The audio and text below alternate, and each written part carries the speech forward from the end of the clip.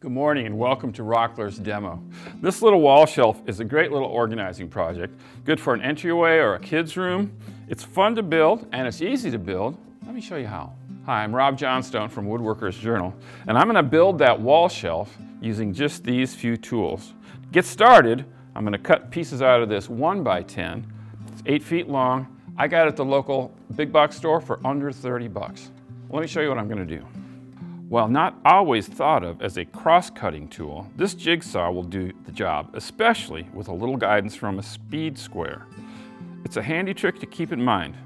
And another important idea is to support the piece of wood being cut off. With both pieces now cross-cut to 24 inches, the next step is to rip this piece into the correct width for the shelf. Now, all of the details such as shelf width, lengths, the material list, exploded view are all in the technical drawings that you can find in the details below.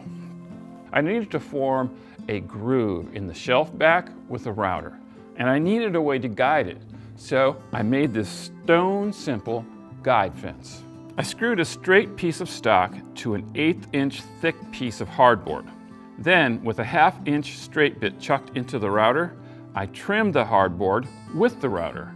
Now I have a guide and a way to locate the cutter in one simple jig. Now it's time to get busy. In addition to helping me plow a groove, this jig will help me clean up the edge of the shelf. Just clamp it in place and slowly make the cut. To keep the shelf from moving around, I use double-sided tape. Now I'm going to plow a groove into the shelf back. Eventually the shelf will fit into that and be glued in place. That groove is called a housing sometimes. I'm going to form that using a 1/2 inch router bit in 2 passes. Why?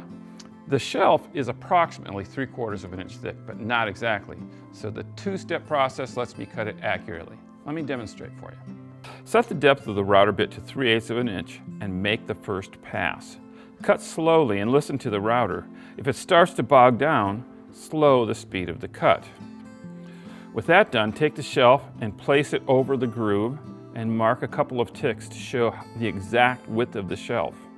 Then locate the jig on those marks to make the second cut.